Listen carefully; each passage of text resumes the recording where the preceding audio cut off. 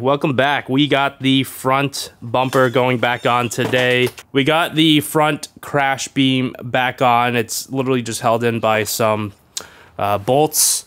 You can see where I left the socket. There's some bolt there and 2 bolts there. We hooked up the wiper tank back as well as the 2 horns. And you guys can see now that my horn officially works. Oh, of course not, because I unplugged the battery. But you guys will have to just trust me that the horns work. We already removed the driver's side BBS wheels. Throw them in the back of the Civic. We got to reverse mount those back at home. And the Willwoods are actually officially sold. Front and rear kits. Sold it to my buddy Igor. Got to take them off so he can pick them up. And we're going to throw on the OEM calipers. Ordered new rotors from Rock Auto. So we should have this thing on the road by next weekend. ECU, we got to flash the tune from Derek. He gave us the new tune for the new ID 1050 injectors. Got to get the steering wheel back from Will because we had it signed by Nakai from RWB. Front bumper is fully on. It took a lot of time because there's a lot of clips that were missing that I had to put back in the proper place. And then on the inside, we also had to do the fender liners. I want to take my time with everything because this is the first time I had the bumper off the car. And I want to make sure that we're putting back more than what we took off. Obviously, this car has been modified throughout its lifetime. So clips go missing, clips break, and then we have our handy. This is like a whole big thing of clips and plastic pop rivets and all that. And we also have the whole box of nuts and bolts, all metric, 8.8 grade. This stuff is a lifesaver because all these fasteners will replace basically everything on these Japanese cars. So really glad I bought this. It was like $100 something bucks on Amazon Prime, and we usually use all the M6 ones. Don't really use too much of the larger ones yet. Willwoods are off. Rotors are packed away. All 4 of them are in there. The box is like freaking 80 pounds. We're working on the rear ones as well. As you can see, everything is off. We just got to remove the parking brake and then take off the brake line, and then these are free to go. Big shout out to my boy, Skyline guy, Andy, for getting these sandblasted for me. These were originally painted red, and this was the original black that was flaking off. We're going to do this one in black with some engine enamel over there. Got to do some primer on everything first. Give it a light sand. I'm going to use some 400 over everything. Then we'll hit it with some primer. We got to tape off all the stuff that we don't want painted, like the hardware and the caps and all that. That way we do a nice job. Everything is going to be black, and I think it's going to look good. We got the first layer of primer down. Gonna let these dry. Lay down a few coats. So far we're looking really good. The calipers look really, really good. This paint's a little interesting, the Raptor enamel. But we'll see how it looks once it's all dry and cured. But I think it looks nice. So everything cures with heat. So we're going to have to install it on the car. And then once the brakes heat up and once the engine heats up, this will cure on its own. Got the main relay out of the car. It's super easy. It's a 10mm bolt and then 2 plugs on the bottom. Comes right out. Now we're going to put in the Jordan distributor adapter. So we now have a regular 4-pin relay and then adapts to the same 2 plugs on the OEM harness. And then we can also install our kill switch. So for 70 bucks, you now have a simplified main relay, probably more reliable than this old unit. This is, I don't even know how old this is. Could be original for the car, so 30-something years old. And then now we have the option to do the kill switch, and they even have this ghost lock thing, which allows you to remotely kill the car.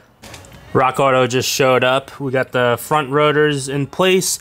We just gotta wait for 2 new caliper bolts so we can fit the caliper bracket back on. The Willwoods use different bolts for their brackets, so we had to order some new metric 12 by 125 for the front, as well as the rear. This one's just mocked up for now, but you can see how good the painted calipers came out. It looks really nice. I am a big fan of just doing all black, and then these rotors are from Dynamic Friction. So they're like the coated ones, so they don't come with any oil or grease on them, and whenever the pads apply pressure and break it in, then it'll start to expose the surface, but everything else is coated and will not rust. Also got some OEM Honda interior panels. These are for the bulkhead that covers the ECU and all the relays. The OEM ones were completely shot. These are the OEM ones that were in the car. You can just see how warped they are, and all the clips are busted. And even if you put in new clips, the, whatever you call this, board, fiber board is all messed up anyway. Shout out to Amayama, however you guys pronounce it, for all the new OEM parts that we get for much cheaper than buying from Acura dealers here. Look how fresh that is. Like, all brand new clips. It's straight, it's not bent or warped. Pushing these clips in for the first time is gonna be so satisfying. Moving on to the passenger side one, we just took it out of the box. It's got this nice little pocket back there for what it seems like some paperwork or a folder of some sort. So nice. I love new interior parts on old cars. And we have the back panel all together. For the first time I've ever had this car, everything fits perfectly, snaps right into place. When I got this car, this panel would not stay on. It kept falling off. These kept falling off too, like they were, clips were all broken. It is really nice to just make things better than how they came. I think we're also gonna order a new panel of this. This cover is missing. This one is super loose, so probably gotta order a new one of these. We're gonna probably have to put in a new CarPlay radio. That one's pretty dated. And I also want to get a new cover. It's hard to see, but it's this cover that is for the keyhole. This like fake leather thing that goes all the way around. The clips on that one are also broken, so it kind of like dangles. I have it zip tied just so it doesn't fall off for now. And then the finishing touch would be new seats. I want to get red Recaros or similar seats. And that's why I pulled the tints off, because you want to be able to enjoy and look into the inside of the car and see how sick it is. And then I want to pull the tint off the inside of the engine hatch, because from the outside, you don't really see all the beauty that's going on in here. You kind of want people to know that it's turbocharged, especially when you put all this work into it. And then they'll look in here and go, whoa, intercooler, billet, alternator, nice fuel rails. Come on, you gotta show it off. Guys, it's super early, Sunday, 5 in the morning. But today is March, what, 2nd, 3rd? Sunday. We are going to Hayfields by 8 o'clock. We are trying to get there as soon as possible. We still have some things to get done on the NSX. As you saw, we did the first startup yesterday. We still haven't put the car on the ground yet, so I don't know if the wheel fitment is gonna be good to drive. There's also no gas in the tank, and the idle is kind of rich. It's like a 10 AFR, a little bit more than 10. Hopefully it drives decently. If it's still driving really rich, then I can't take it to Hayfields today, unfortunately. But I want to do an oil change. I want to get the car on the ground and put gas in the tank and take it around the block. We got to get this thing retuned ASAP, but I want to make sure that everything else is working. Alternator is doing well, no belt squeal, and we also have to bed in the brakes because the calipers are new and the brake rotors and pads are also brand new. So we got a lot of things to do on this test drive, and Cars and Coffee is less than 3 hours, so we got to get moving. Get the oil draining. Take the oil cap off, let it drain faster. Oh my god, that thing is on tight. Ugh.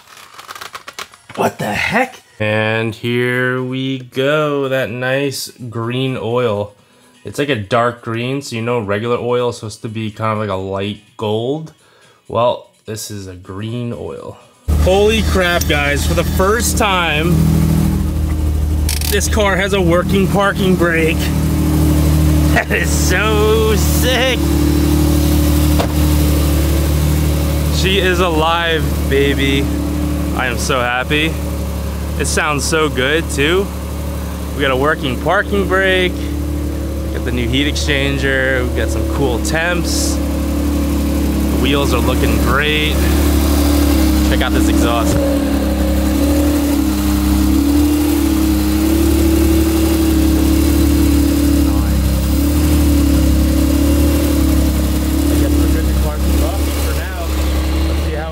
Test drive, see how bad the rubbing is.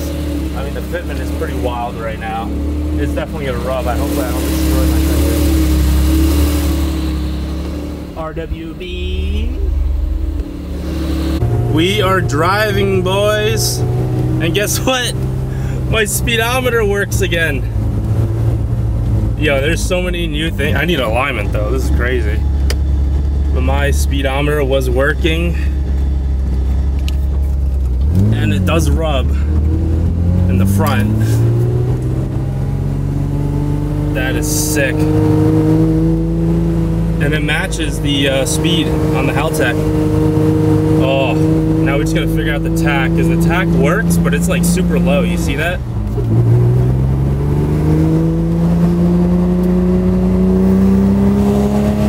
My cruising AFRs are really good. That's like normal. It's just my idle is off. So just try not to idle it. Sounds so good.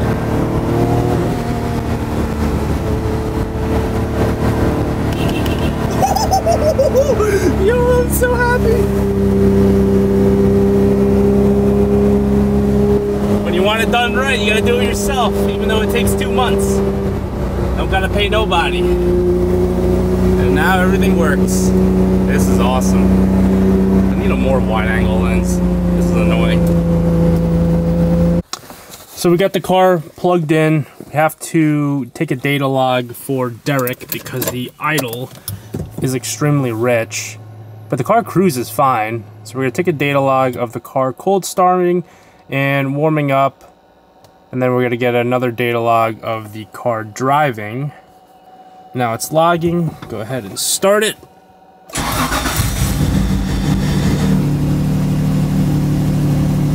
Alright, so you guys can see here, once the oxygen sensor warms up, takes a few seconds.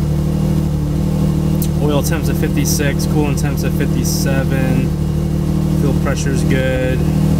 There we go. You guys see the wideband is super rich, right? Not supposed to be like that. It's supposed to be like 14.7. 10.7 is like super rich. A lot of fuel. So hopefully it doesn't foul out my oxygen sensor, because those are not cheap. But we're logging here. All the details you see up there are coming from the ECU. So get the data log for like 5 minutes, I would imagine, and then I can send it to him.